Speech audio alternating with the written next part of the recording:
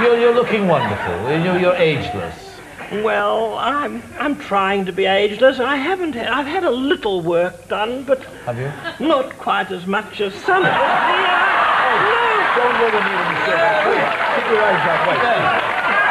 No, but the thing is, you are still recognizable. That's what I like. You know, some people, you know this as well as I do, they go in to see these cosmetic surgeons, and they forget, before the anesthetic takes over, they forget to say, I want people to know who I am when I come out. You know, they go in like a Mercedes, and they come out like the backside of a Ford Mondeo. So, but you've resisted the temptation so far. Very much. You have. I have just a little tightening here and there. Nowhere you can see. The important part.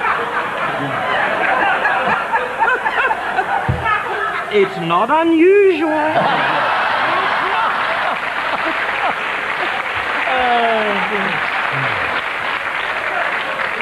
I was asking Tom there about Christmas in Wales, and of course for you, Christmas.